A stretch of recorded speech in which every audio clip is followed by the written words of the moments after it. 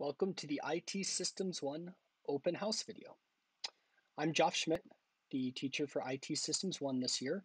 My email address is there on the slide. Feel free to email me at any time. When we are back in person, our class is held in the IT lab, which is room 138. For all the nitty-gritty details about this class, feel free to type in that shortened link there for the syllabus, and that will have a lot more details as well. That is also available directly from the Canvas page too. A little bit about me to get us started. I earned my Bachelor and Master's of Science in Computer Engineering from Case Western Reserve University. I worked as a software engineer for 11 years. Before I decided to go back to school to become a teacher. And to do that, I earned my Master of Arts in Teaching from National Louis University. It's hard to believe, but I'm starting my 14th full year as a teacher at NNHS, and this is my 9th year teaching computer science related courses. Before that, I was teaching physics. IT Systems 1 is a one-semester course in which students will get an in-depth hands-on look at the hardware and software used to power personal computers and information systems. They will design and configure and install IT systems. By the time you view this presentation, you should have received your materials for this course, which includes one such system. They will learn to diagnose, troubleshoot, optimize, and repair authentic issues. We're going to explore Windows and Linux-based operating systems. They will get an introduction to virtualization, cloud computing, and remote device management as well. There is the opportunity for 3 credit hours of dual credit through the College of DuPage, and I will be sharing more information about that with everyone later. We have 2 very robust pathways in our district, which is wonderful.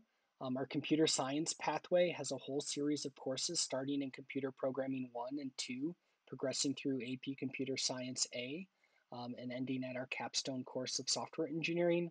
We also have a couple of electives concerning web design and game design. This course, IT Systems 1, is at the beginning of our information technology pathway. It is followed by IT Systems 2, which is then followed by a year-long course, the capstone of our information technology pathway, which is our cybersecurity course. Probably on the top of all of our minds is how is the technology going to work during e-learning? The good news is that during e-learning, all activities can be completed on the technology that's been provided. We will simply use our Chromebooks for many activities, but the ITS kit, which you should have received by now, which includes a desktop computer, a monitor, a keyboard, a mouse, a wireless adapter, all the necessary cables, and a flash drive with a Windows install. That's being loaned to each student for use during stages 1 and 2. Please also keep the box to make it easier to return this kit, which we will need in the classroom during stages 3 and 4. Most of class time is spent focused on learning activities. Learning activities is where students are exploring, they're discovering, they're taking risks, they're making mistakes, they're asking questions, they're helping each other, they're practicing, they're getting feedback, they're self-assessing. What this looks like is sometimes homework reading and completing our note sheets. There are lectures and demonstrations. We do a lot of class-wide pair or solo practice activities. We have some quizzes. Not all of these learning activities are scored, but some are scored to give that intermediate feedback. And those that are scored will be entered in Infinite Campus, and they will comprise 10% of the coursework grade. Our summative assessments are where students have finished these learning activities and they're ready to demonstrate their mastery. And they do that through performance labs, they do that through presentations, they do that through more traditional exams. All of these assessments are scored and entered in Infinite Campus and comprise 90% of the coursework. Type of support that your students can expect from me, I will post my office hours weekly on Canvas during e-learning.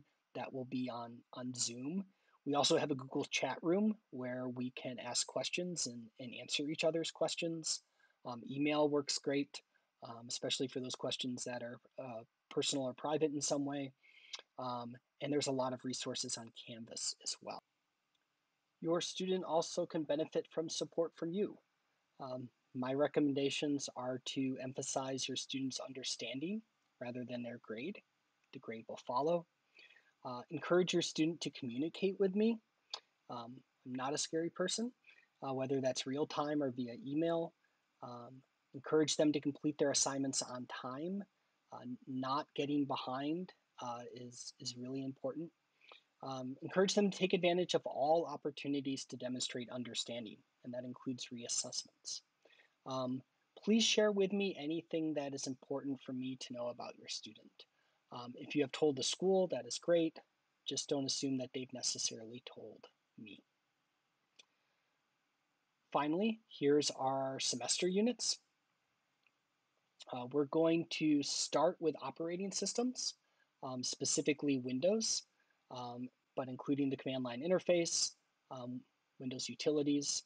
We'll then do operating system troubleshooting, and then we will focus on Linux.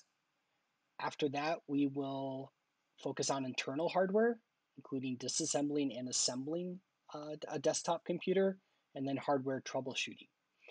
We don't normally do them in this order. In case you're curious, usually we start with internal hardware and hardware troubleshooting, but I've rearranged the units this semester in hopes that perhaps we will be to phase three by the time we get to internal hardware, which is easier done in a lab with more direct assistance. Thank you so much for taking the time to watch this video. Please don't hesitate to reach out if you have any questions or comments or concerns. Thanks again.